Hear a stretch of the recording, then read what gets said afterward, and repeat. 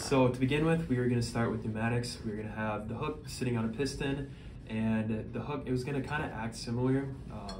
We would raise the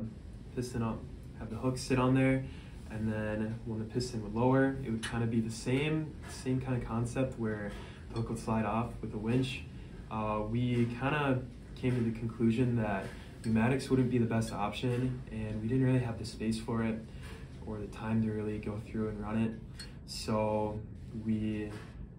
kind of had to switch up with our whole mounting system, and that's where we knew that we had a bunch of 2x1 left, so we just kind of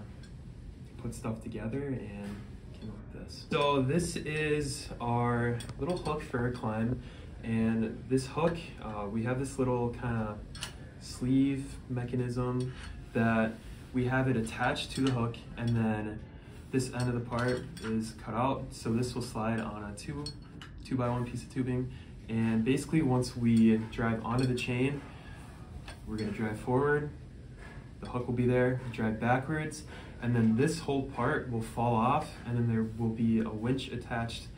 to the hook that will pull the robot out. How we designed it was we knew that if the part that needed to slide onto the 2x1, we knew that part, and then we needed to figure out the angle that we had to kind of make this little sloped part, and we figured that out from our whole elevator shooter mechanism. That was at about like a 54-degree angle before it got moved, changed, not sure what it's at now, but we based it off of that because we wanted our 2x1 to stick out like that, have this be right on there, and then have the hook be facing up like